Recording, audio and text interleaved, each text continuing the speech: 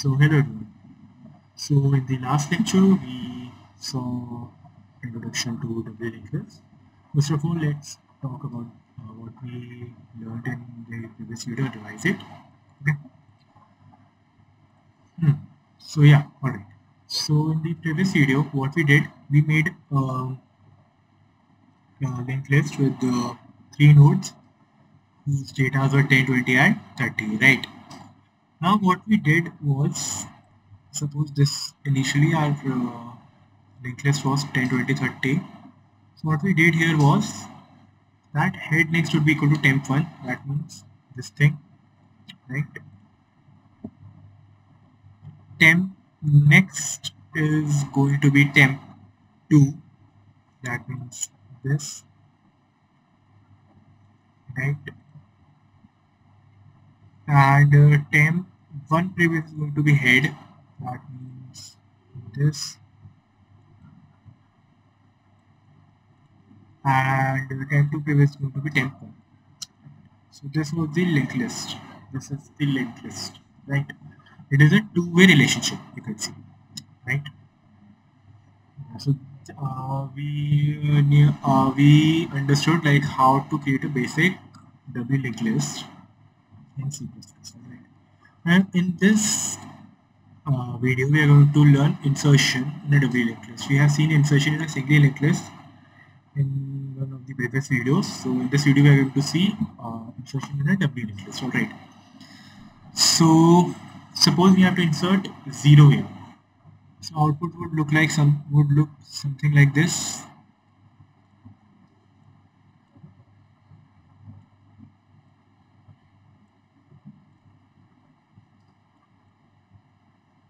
Yeah.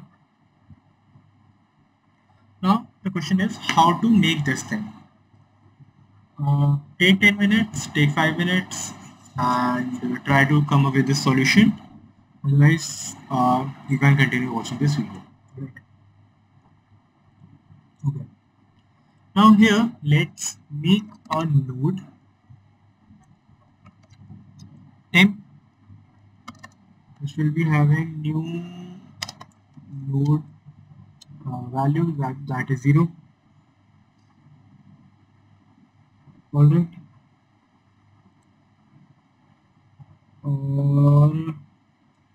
What do I do with it? Let's make a function for it. That would be better. Let's go ahead insert b, and what we're going to have it node. We are going to pass head and the number.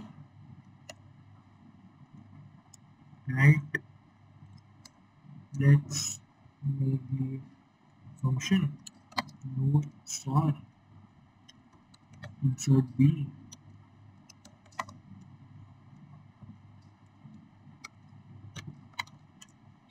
Node star head comma index. Alright. Have the variable temp as new node x. Alright. But now if this happens to be the first node, what we are going to have? We are going to have temps next as head, right? And we are going to have head previous as temp, and we are going to return temp, and this is going to be head is equal to constant p. I see we haven't made display function, so let's make the display function as well. It is going to be node star head, right? Let's have node star equal to head, then say y curve not equal to null. What we are going to have cout curve data and what else? Yeah, just go forward. Yeah, that's fine. That's good. Okay. And okay, so we did this thing. Let's have it like we did in the previous singly linked list video. Before insertion, I'm going to write um, this, yeah, display head, right? And here also I'm going to say display head, and one more line that would be cout after insertion. Okay. Now let's try and run this. There's one more thing. We have to have this here. Okay. Now let's try and run this thing.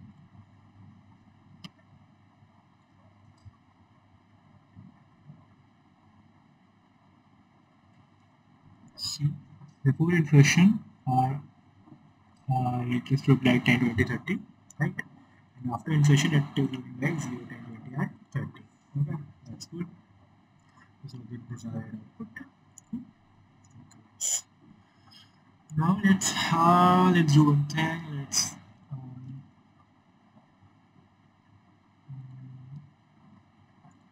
yeah, let's comment these out, and let's have another one.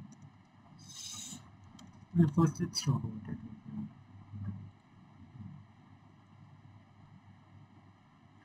See, we have to now talk about insertion in the end. Linked list here looks like this.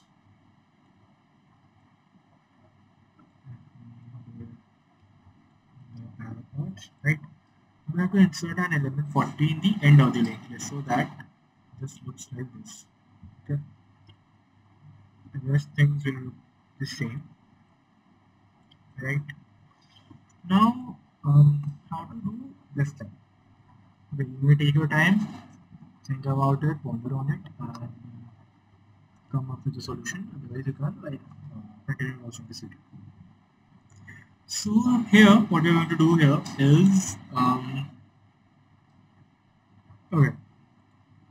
Let's have one thing. Let's write cout before insertion. Okay.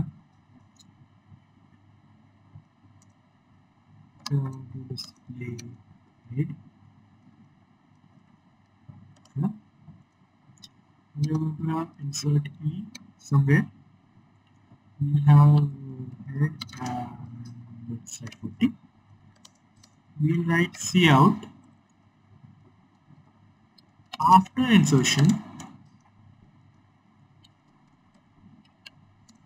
We are going to have display head again. Alright? Yeah, good.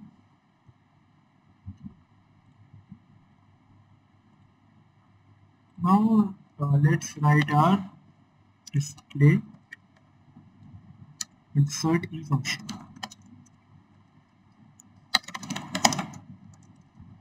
Okay.